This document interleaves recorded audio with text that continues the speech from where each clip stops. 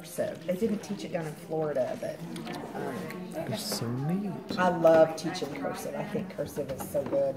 And they always want to write everything in cursive, but I say mackerel, I say it's Zackel, like mackerel with a Z.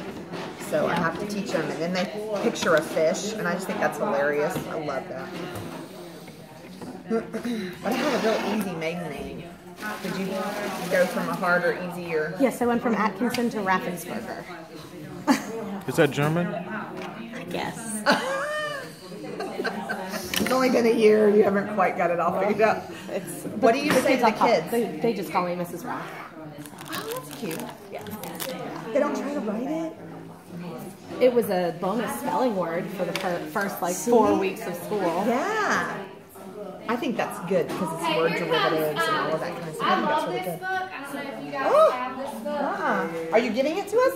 Yeah, you're Oh, getting it. awesome. Hang on, there's more. Once we're all passed out, I would love to know what you would suggest as your sequence for teaching